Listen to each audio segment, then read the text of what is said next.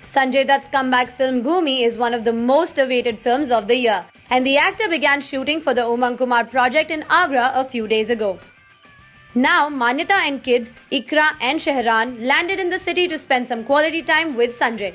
A source told Spotboye, Maanayata thought of Bhumi's schedule as a good excuse to see the town. The kids and she are expecting to stay put for 2 to 3 days, and Sanjay will go around with them after pack-up.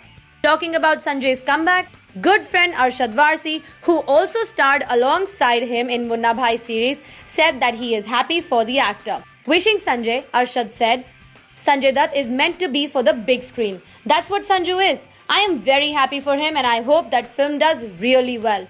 People love him as they always have loved. Meanwhile, apart from Bhumi, Sanjay is helping Ranbir Kapoor to prep up for his biopic being directed by Rajkumar Hirani.